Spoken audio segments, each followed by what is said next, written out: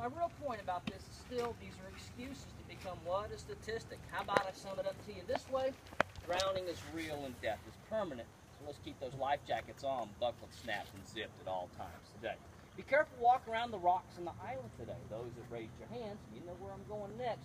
Newbies, they're called Coosa River tattoos. I am not talking ink and artwork. That is the bumps, scrapes, and bruises that you come back with. Now, typically, you're going to get these tattoos from walking around a place like Moccasin Gap. It's a rocky, bony island about midway through your trip. Now, I used to pause the safety brief to allow you veterans to tell the newbies how slippery it was. For some reason, we had a hard time using G-rated terminology. Things like owl and something would come out of your mouth. And although that may describe it, let me help you use G-rated terminology. It's an algae growth that grows on the rocks here.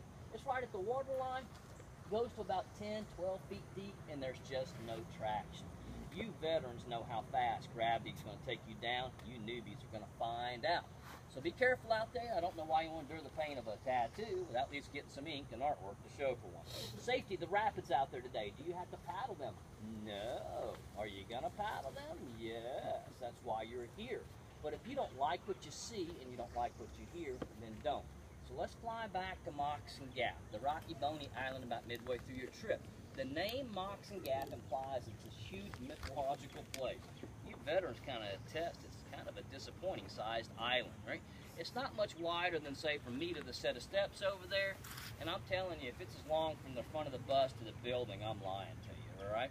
So pull up to Moccasin Gap, right? Look on the right-hand side. That is the only Class 3 rapid we have on this river. Why is it a Class 3? It has the ability to swamp an open boat such as a canoe, a john boat, a sit-inside kayak without a skirt. Look left. That's a Class 2 rapid, and like the rest of the rapids out here, it's a wide open, clear channel, easily paddled by novices, no scouting or portaging required. Now, if you don't like what you see on the right-hand side, you don't like what you see on the left-hand side, you always have the choice to drag your boat over. That's called a portage. Now, you're really going to portage those rapids today to avoid paddling them?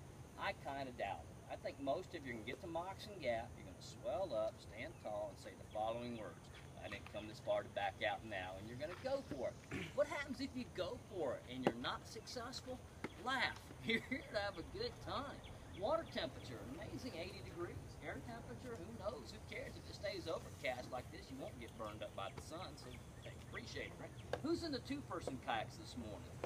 Yeah, there should be about 10 hands go up. They're called divorce boats for a reason. And y'all work together for 3 or 4 hours? She does all the paddling. Yeah, that's what happens, all right? So usually what happens is us guys at the back of the boat barking orders at the back of you ladies' heads. And we say things like, go right, and if you put the paddling on the right, the boat wants to go left. So remember, laugh if you tip over today. Never ever try to stand up in swift water. What can happen to you is what's called a foot entrapment. What is that? That's where your foot gets lodged or hung up in a rock. Now, does this happen? You're trying to stand up in swift water. How do you prevent it? Wear the life jacket and practice what's known as nose up and toes up. Put your nose up, your toes up, your feet out in front, and hopefully that'll help prevent what happened to the gentleman about 4 or 5 weeks ago. He's our worst broken bone accident in 20 years. Now, when I got to him out there, he told me, Chris, I didn't do nose up and toes up. So I said, explain to me what happened. Somehow he ended up in the water above Moccasin Gap and didn't swim to the island. Said, I'll just go through the right side, do the body surfing. At the last minute, he attempted to stand up. His foot looked down between 2 rocks, wedged just perfectly, but his upper body momentum in the current kept going. Right above the ankle, there's your visual, yeah. Nose up and toes up with your feet out front will help prevent that. You can use them like a shock absorber. Should a rock, a log, another boat will come to your aid. The final reason for the nose up, toes up philosophy, though, is the Coosa River tattoo. It sets the padded parts of your body up to take on the tattoo, not the elbows, knees, and ankles. Hang on to your paddles. Simply put, it's going to cost you extra money when you get out of the river today. The number one reason that you lose the paddles is this. You weren't wearing the life jacket when you tipped over, and now you had to wrestle the river. The number 2 reason is too busy reaching for things like cell phones, wallets, car keys, expensive eyewear, jewelry, large sums of money, little money, firstborn, secondborn, iPods, iPads, dick camera, fish poles, dogs, and or Beer. Beer, exactly. Now, for some of us, that's a little bit higher up in the rating scale. Now, my point about that list is everything on that list has actually been lost at some point in time. If you didn't think I said firstborn and secondborn, they're on the list. The kids are fine, stories for a different day. A real point about the list is just don't take it with you. lock things up in the vehicles.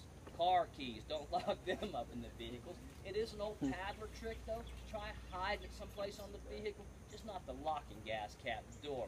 Look around. I know we didn't schedule this one group here today, but make some friends on the bus ride up. There is safety in numbers.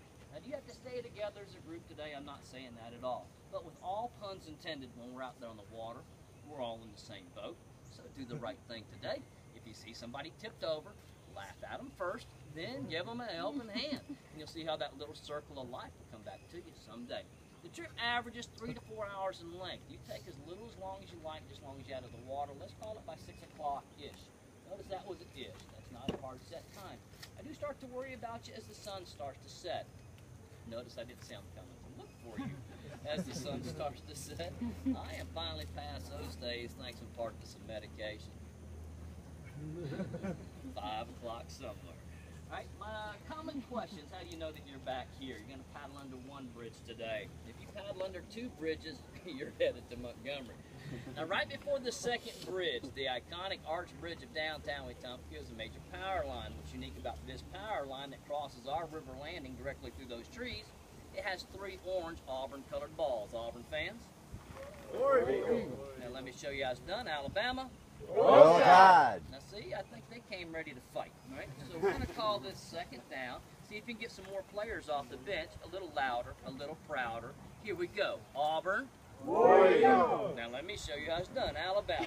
Roll Tide! Now that still was weak on both fronts, right? Oh, you're in Alabama now. Make a choice. Make a choice. My elbow goes like this. You got to make a choice, all right? So 4th down and 1 for all the marbles. Here we go. Loud and proud. Auburn. Warrior! Alabama. Roll Tide! I'm going to barely give that one to Alabama. I almost gave it to you. You're the loud. Now, I can't change the color of the balls no matter what kind of a fan you are. Those balls are orange. Here's another nuance of information. That's the only power line with balls. Now, I'm going to pause this safety brief, right? I'm going to pause it, right? And then I'm going to try to do this with a straight face, so just bear with me. Had a lady, I'm full of these stories. She came in about 4 weeks ago. She says, Chris, I think you should really explain to all the future customers that the balls aren't very big. Like, size really matters. If it's the only power line with balls, right, who cares how big they are? Did I do it with a straight face? All right, play. All right. And some other signs that you're back, all right? There's a wooden dock at the bottom of the hill. There's PVC pipe that looks like a train track. That's what we pull the boats up out of the water on. There's also our infamous flip-flop tree where the lone flip-flop is hanging up waiting for the lost flip-flops to return. Why am I giving you all this extra information about the takeout? We don't have a sign, and you veterans know we don't need a sign. Newbies, if you get directly under the power line with the balls, you miss the takeout from me to that set of steps behind you over there. Now, you'll actually walk up the hill from this direction. Please bring the life jackets. Drop them off in the gray wash tub in front of the American flag, in front of the bathrooms, in front of those drying racks. If you've lost a boat, a life jacket, or paddle, you do have to pay for it, but you believe in honesty. Here